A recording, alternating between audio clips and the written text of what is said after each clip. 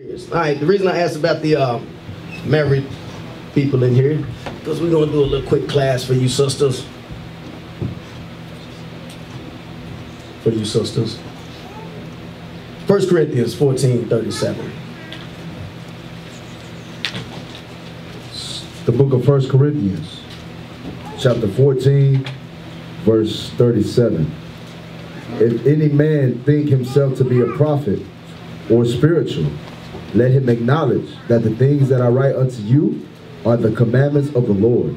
So, the things that are written, and this is not only for the married sisters, but the young ladies, this is for sisters in general. Sisters that are still of marriageable age, that are even aspiring to get a husband or whatever. It says, Paul said, the things that I write unto you are what? The things that I write unto you are the commandments of the Lord. So the Old Testament ain't only the commandments. The New Testament's the commandments also.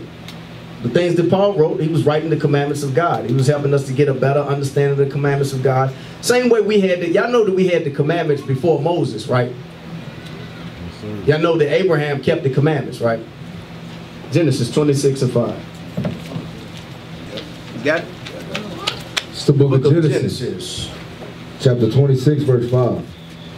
Because that Abraham obeyed my voice and kept my charge, my commandments, my statutes, and my laws. Y'all write that scripture right there down. Write that precept down. Make sure y'all got that written down, because a Christian will come and be like, you know, Abraham gave, when it's time for the tithe, they be like, Abraham gave a tenth. Shut up. Go back to 1 Corinthians. 1 Corinthians 14. It's the book of 1 Corinthians. 14:37. Chapter 14, verse 37. If any man think himself to be a prophet or spiritual, let him acknowledge that the things that I write unto you are the commandments of the Lord. So the New Testament, Paul's writings, Paul was writing the commandments of God. Sisters, I want y'all to pay attention to that. John 14 and 15.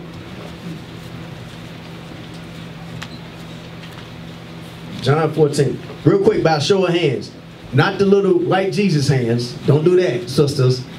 How many of y'all love the Lord? Dang, how many sisters we got over here? Yeah. Oh. I said sisters, y'all. All right, y'all can put your hands down. Brothers threw their hands up. They like, I don't care, I love the Lord anyway, too. I love him for them. Read that. It's the book of John, chapter 14, verse 15. If ye love me, keep my commandments. So Paul said the things that he write are the commandments of God. Christ said, if you love me, keep my commandments. If you love Christ, you got to keep these commandments, and the things that Paul wrote were commandments of God. So y'all love the Lord, right, sisters? Why they be like, oh, okay. I know it says you got to keep silent in the church, but I'm giving y'all permission right now to say, y'all love the Lord, right? Yes. Oh, okay. Hey, they in order, because they don't say nothing because it say keep silent in the church, right? Okay. They don't do it at home. You know, with two or more gathered in Christ, then that's the church. Y'all don't be operating like that at the crib. Bring it up. But anyway, Paul said he wrote the commandments of God. 1 John chapter 5, verse 3. It's the book of 1 John. It's the book of 1 John, chapter 5, verse 3. This ain't gonna be long. For this is the love of God, that we keep his commandments, and his commandments are not grievous. It says that Christ said, if you love me, keep my commandments. Paul said the things that he write are commandments of God. In John it says, if you love God, then his commandments cannot be grievous to you. Ladies, the commandments cannot be grievous to you. All right, let's get it going. Let's get something that Paul wrote, which is a commandment of God. Ephesians 5:22. It's the book of Ephesians, chapter 5, verse 22. Wives, submit yourselves unto your own husbands as unto the Lord. It says, wives, submit yourselves unto your own husbands as unto the Lord. Brothers, what does that mean? Married brothers. Only married brother raise their hand. Go ahead. Hold on, nah. All the married brothers raise their hand. All right. So I'm gonna pick one. I ain't, cause you bold with it. I love your zeal. Everybody put their hand up high. Y'all doing the love Caesar Borgia. Y'all spooked. All right, let me get the new one. The newly be to be married. What does that mean? Read it again. Wives. Hold on. Sister, where's she at? Make sure you listening. All right. Read. The book of Ephesians, chapter 5, verse 22.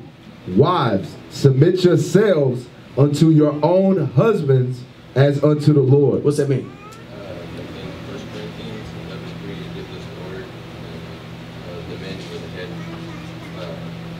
Christ is the head of us, and then we're the head of the women.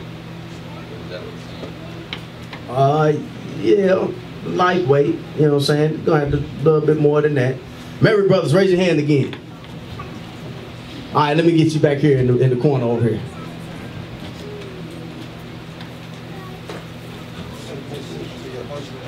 I can't hear you, I'm sorry. Listen to your husband like you listen to Christ. It said, okay, listen to your husband as you would listen to Christ. Yeah, right there. That they will see Christ in you. Yeah, all of them was right. All right, read it again. Wives, submit yourselves unto your own husbands as unto the Lord. All right, Moshe, what's that mean? That means that the man, the woman's not supposed to take authority over the man. The man, he's the one that leads and makes all the decisions with the council of leadership and God and the Bible and his wife.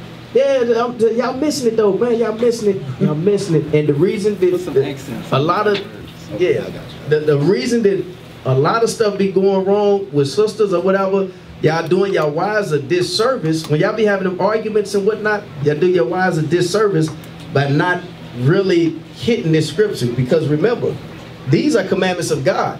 And to break this commandment, your wife will be in sin. This is sin. Remember, it's going to come a time, sisters, y'all don't even realize this, because they take this stuff lightly. When Christ come back, He's going to look at a group of people and say, depart from me, I never knew you. And there's going to be some couples right there, and He's going to look at the husband and say, nigga, bye. I never knew you. Come on, sister, well done, my good and faithful servant. Come on up in here. And it's going to be some wives, and you're going to be like, heifer, please. Over there with the booty shakers. Now read that again. Married brothers, listen up. Wives, submit yourselves unto your own husbands as unto the Lord. Kashalaki, officer, what's that mean?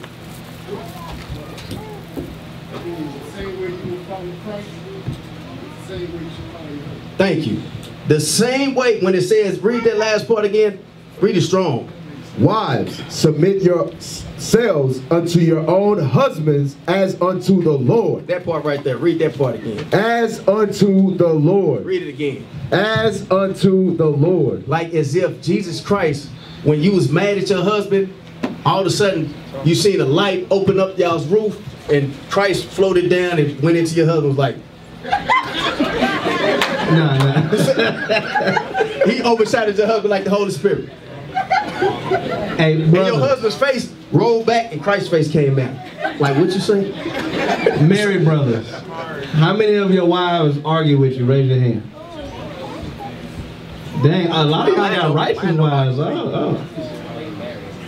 How many of your wives have a rebuttal when you say something?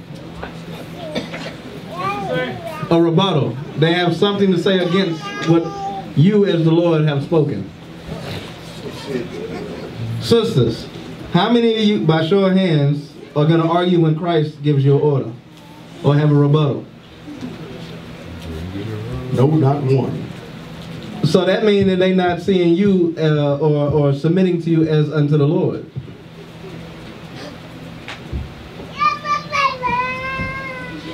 Absolutely. Absolutely. Absolutely. As simple as that. And that is a what? It's a what? It's a sin. Sisters, that's a sin. Y'all didn't know that, did y'all? Y'all gonna learn today. That's a sin for y'all to do that. Read that again. Wives, submit yourselves unto your own husbands, as unto the Lord. All right, drop that. We're gonna come back here though. 1 Peter chapter 3. 1 Peter chapter 3 and verse 1. Now that was Paul saying, wives, submit yourselves to your husbands. Read. 1 Peter chapter 3 verse 1. And he said, submit as unto the Lord. Just same way, if it was Christ standing in front of you and you would submit and bow down to him, do the same thing with your husband. Read. Likewise, ye wives, be in subjection to your own husband. It says, ye wives, be in subjection to your own husband. Says it again. Read. That if any obey not the word, they also may without the word be won by the conversation of the wives. Now watch this. Hey sisters, check this out. Remember I said it's going to be a time where the Bible says it's going to be a time when Christ comes back and he's going to say, depart from me, I never knew you, workers of iniquity. It's going to be some sisters that are in the spirit with their husbands. And their husbands is a dang on devil. The devil the Bible speaks of. And that Negro ain't getting the kingdom. But you will, because you stayed in subjection to your husband. As long as he didn't cause you to sin, you stayed in subjection to your husband. You applied the scriptures pertaining to your husband. That you was trying to win him over even though he obeyed not the word. You was trying to win him over and whatnot. And he was the devil. And when Christ come back and y'all standing there, he gonna be like, maybe please, over there. Come on, sister. Come on up in here. Or you can be the one, yes. He gonna be like, hey, both of y'all, over there. Y'all out of here. Over there with the what? With the booty shakers. Y'all go over there with them. Read that again. Likewise, ye wives, be in subjection to your own husbands, that if any obey not the word, they also may without the word be won by the conversation of the wives. It says, first off, what I want out there is wives be in subjection to your own husbands. And hey, if he's acting like a little devil at that moment or whatever, it's not telling you that you got to stay with a sinful man for the rest of your life. You have to leave him, whatever. That's between you, him, and the Lord or whatever. But in those moments, when he's just acting unreasonable, when, you know, he's saying something, maybe you feel like you're getting done unrighteously or whatever, it's still the Lord of the house that's still like Christ standing in front of you, period. And the Most High ain't going to, Most High judge him for what he's doing. But the Most High is also looking at what y'all doing. How you acting? Because I told you to be in subjection. I told you as unto the Lord. Same way you wouldn't be talking back to me. Are you talking back to him? Oh yeah, he is wrong, but so are you. You wrong now too. You right there with him. And you ain't going to get that right. When the word keep coming out, did the captain teach that class over and over again? Did the bishop teach that class over and over again? You still never got that right. You never fixed it. Read on. Verse 2, while they behold your chaste conversation coupled with fear, whose adorning, let it not be the outward adorning of the plaiting the hair and of the wearing of gold or putting on of apparel. But it says your adorning, sisters, don't let it be an outward appearance. Let it be an inward thing. Your adorning should be inward. Your ornaments should be the ornaments inside your spirit. And it don't have to necessarily be inside your spirit between you and your husband, but because you serve the Lord, you're going to serve your husband like the Lord told you to serve him. Because your Lord might not even get there. Your husband, being your Lord, might not even get to heaven. But because of the way that you act, because you love God so much and his commandments are not grievous. Remember, this is the love of God. That we keep his commandments and what? Commandments are not grievous. And his commandments are not grievous. Because his commandments are not grievous, okay, you know what? I love the Lord, so I'm being in subjection to my husband. And I ain't going to just be outwardly, like the adorning of my hair, outwardly in subjection. I'm going to be inwardly in subjection. I'm not going to let the change of my countenance, you know, it gets on your nerves when you newly married. You might not have went through it yet. But you know what I'm talking about. When they be sitting there talking about, ain't nothing wrong with me. Ain't nothing wrong with me. Ain't nothing wrong. It is something wrong with you. You ain't acting. Ain't nothing wrong with me. Ain't nothing wrong with me. The inwardly, outwardly, she like, ain't nothing wrong with me. And then you say something and she snap at you. Y'all see what I'm saying? What's wrong? Nothing wrong with me. You hungry? Yeah. Yeah, that's me right there. Excuse me. I'm sorry. Read. Whose adorning, let it not be the outward adorning of the plaiting of the hair and the wearing of gold or putting on of apparel, but let it be the hidden man of the heart, in that which is not corruptible. Let it be the hidden man of the heart. Meaning it don't matter what your husband, it don't matter how your husband got on your nerves or whatever. You know what? Let me go in my little secret little spot and let me pray this thing off of me. He's getting on my nerves right now. But that's the Lord. And I love the Lord and his commandments are not grievous. So I'm about to go down there and apply that to this man right now because that's my Lord. I'm trying to make it to the kingdom. Period. So let me shake that thing off. Yeah. Hey, baby, what you need? I'm good. Not that I ain't gonna need it. Gotta have that bull crap. Read off.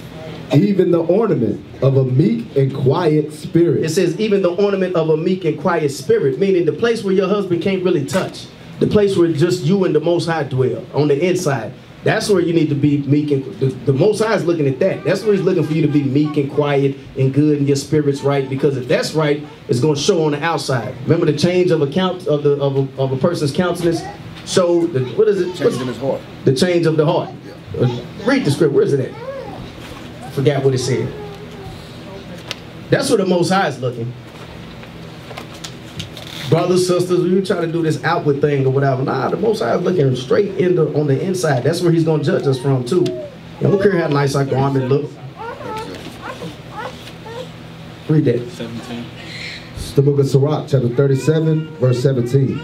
The countenance is a sign of changing of the heart. We know, you know, everybody knows when something's wrong with somebody. How many times y'all said, sisters, brothers, y'all can look at somebody and be like, they ain't acting the same as they usually act. They ain't really, you know, what's wrong with them? Something wrong with them? Hey, something wrong with you? No, I'm good. Yeah, right.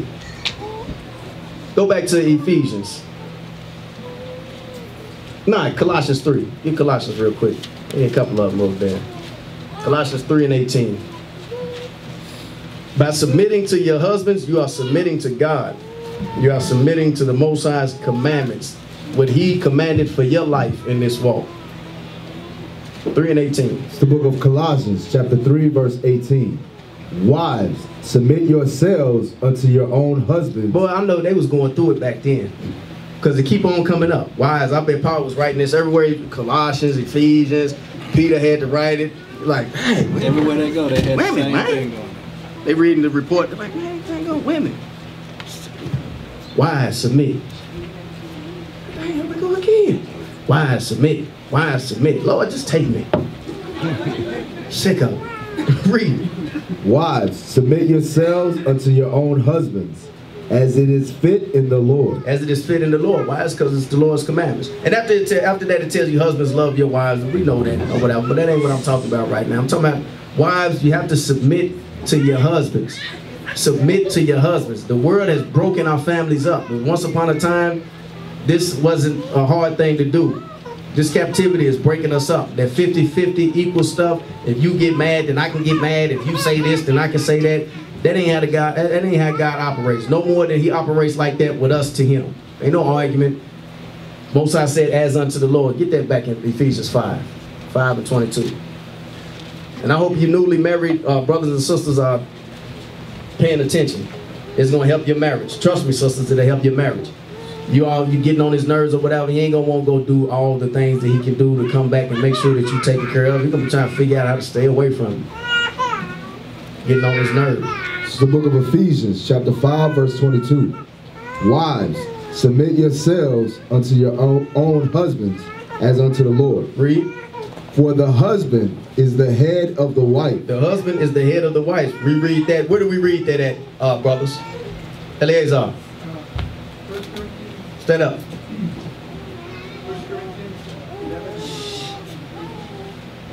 1 Corinthians 11.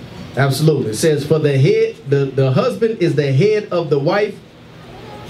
Even as Christ. Hold on. Just those two words. I want you to pronounce those. The husband is the head of the wife.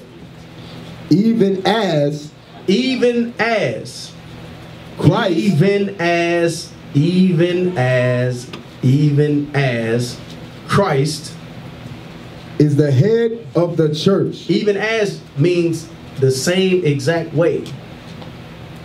The same way Christ is the head of the church, the same way the church is subject to Christ in everything, the same even as, no ifs, ands, buts. Y'all got to get it in your spirit.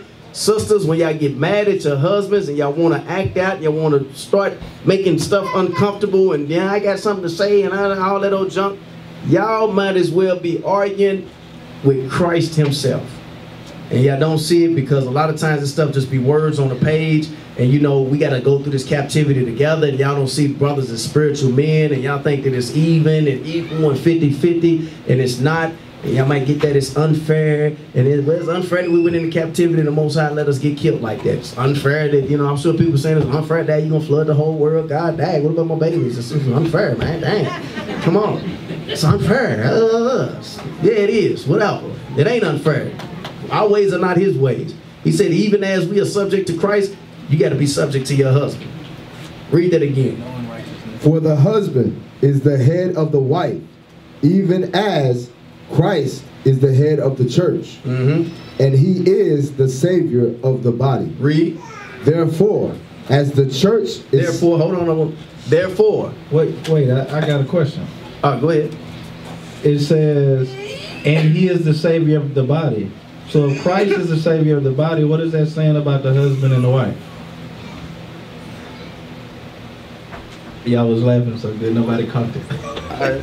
Now, what is it saying when it says Christ is the head of the church and he is the Savior of the body?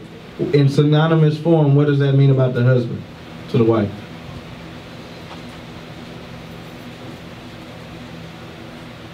Soldier?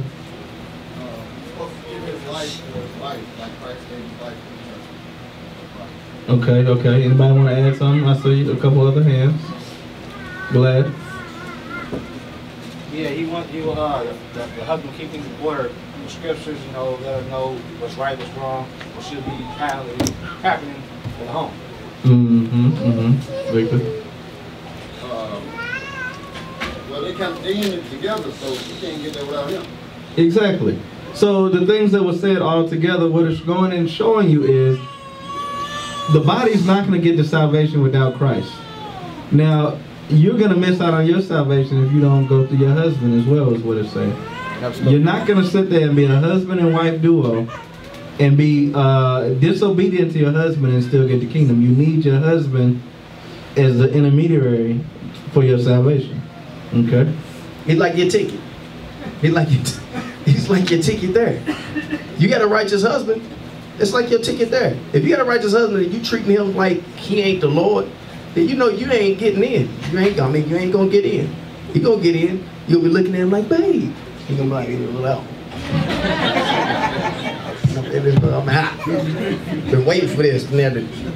Hey, go to Isaiah 4. Watch this. Isaiah 4. Just because since you brought it up. Isaiah 4. This is what's gonna be happening in the last days. This happened before and it's gonna happen again. It's the book of Isaiah. Y'all don't realize, sister, these men that are trying to labor in this truth and try to keep God's commandments, and this is gold. This is your golden ticket right here. 4:1. It's the book of Isaiah, chapter 4, verse 1. And in that day, 7 women shall take hold of one man, saying, we will eat our own bread and wear our own apparel. Only let us be called by thy name to take away our reproach. You see that in the day of the Lord, when the stuff is going down, 7 women gonna take hold of one man, talking about, look, we'll buy our own food, our own clothes. Just let us be called by your name. Just let us be your wife to take away our reproach so we can get up out of here. We don't, please. And that's when you sisters that be giving your husbands all kind of headache. That's when you'll be like, They're gonna have the school face. These heifers in here trying to get my man. Yeah, whatever. You should have got your mind right. Right. If you read up above in the previous chapters, the point is the whole nation of Israel is getting jacked up because of their unrighteousness, but there's a few select righteous men. And so these women, they see the fact that these righteous men are not getting jacked up like everybody else. So they want to go towards these righteous men to get the help. So you're going to have women that'll do all their own stuff just to get the help from this man to be that hedge of protection around them, when you have the hedge of protection and you won't take advantage of it. And taking advantage of it sometimes simply means shut up and smile. Be happy about it. Not shut up and be like, okay, I'm gonna shut up. But when he leave, I'm gonna be talking again. Treat it like we Debo or something. Go back to Ephesians 5. It's the book of Ephesians, Verse 24. chapter 5, verse 24. Therefore, as the church is subject unto Christ, so let the wives be to their own husbands in everything. In everything. That means in everything that he wishes. As long as he ain't telling you something that's sinful, as long as he don't want you to break God's commandments, in everything, be subject to your own husband. Period. That's it. Hey, sisters, y'all understand that? Y'all still with me? Y'all still listening? How many of y'all understand? Every sisters, only raise your hand.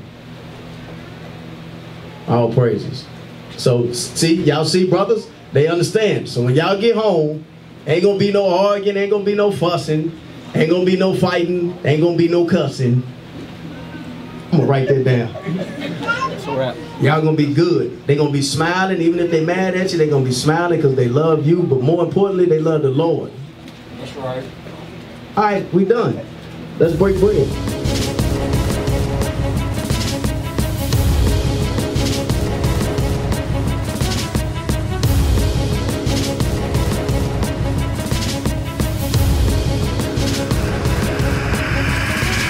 Shalom, Israel.